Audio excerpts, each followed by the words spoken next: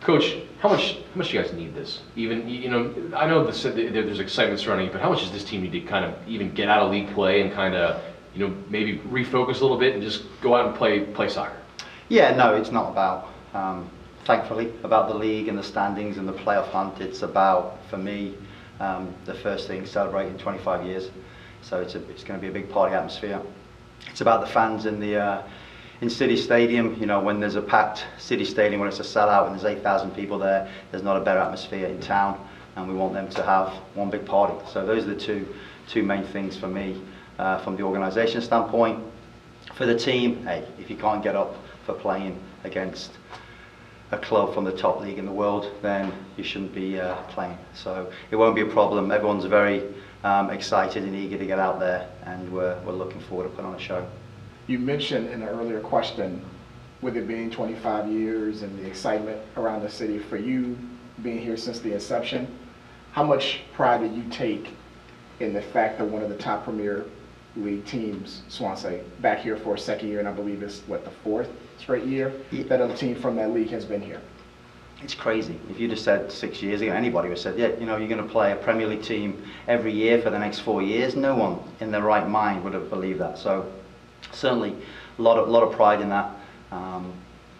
But for me, really now, it's that next step. You know, you get a ticket to the game tomorrow night, you get to see Swansea City, world famous English Premier League, but it's really not about that. It's a $30 ticket, but that $30 for me is going to be an investment in the kickers for the future, investment in the city, investment in City Stadium, revitalise it, and the surrounding community. And if people look at it that way, $30 is absolutely nothing to really help the kickers grow, help the city grow, and help City Stadium back to maybe its former glory before I was around, right? Wow, In great promo. games like tomorrow, when it's not so much about the result, who takes the most out of it? Is it the players getting to play against top competition? Is it the fans getting to see players that they just watch on TV? You know, I think it's unique for every individual.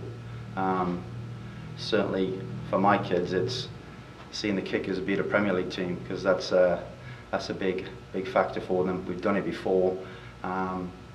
We've been very close in the 3 years prior. I know that's the last thing on Coach Clement's mind or the Swansea City players. They just want a good game and be healthy and have a good time in the United States and experience a great atmosphere.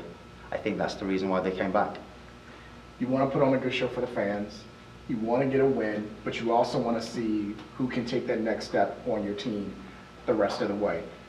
With that being said, how do you approach the game tomorrow night as a coach? Do you take a little bit from all three to put it together, or? Yeah, no, it's a great question. The first part would be that just reading the comments of Swansea City, of Coach Clement, that they're probably going to play 60 minutes with one team and 30 minutes with another.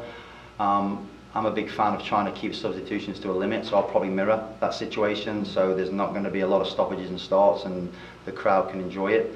From that standpoint, you're probably looking the same as Swansea. Will play one team for the first segment, be that 45 or 60 minutes, and another team for the next 30 minutes. We have the unique ability to experiment, and we know we won't have a lot of the ball because they're a very good possession team.